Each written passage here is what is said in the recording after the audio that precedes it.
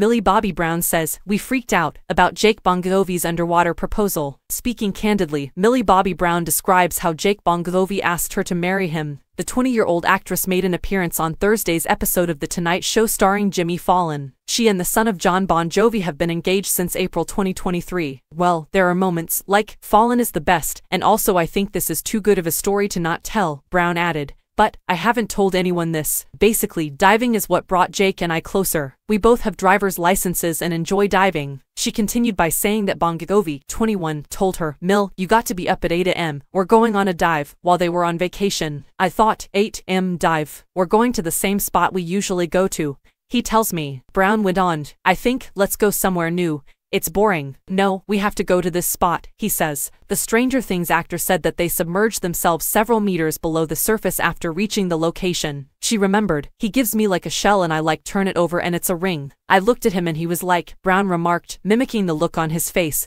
and the bubbles that formed because Bongovi couldn't speak underwater. She gave a thumbs up, saying, "This indicates that I want to go up." That would essentially imply, "No, I want to go up. I don't want to marry you."